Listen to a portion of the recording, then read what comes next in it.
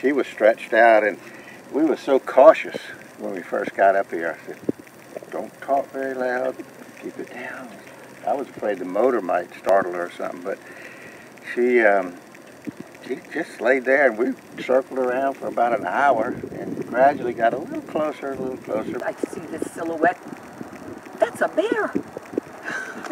Stood up to be at least 5 feet. You walked out on the dock very, you know, in close sight, and she stood up or raised up a couple of times.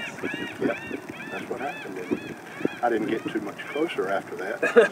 But I've been told that bears can outrun humans for a distance. Meandered on down here. She stood and she looked at the water. We thought maybe she was looking for some fish.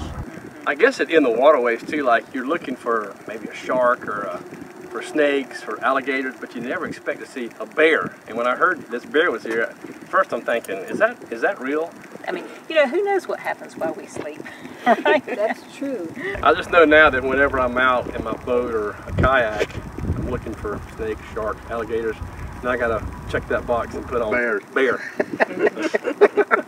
It's been a great experience to learn, and I think a lot of people don't know that black bears live along the coast of South Carolina. So just a neat experience, and we were never threatened, and I don't think she felt threatened. And it was just a wild. It certainly consumed the whole afternoon.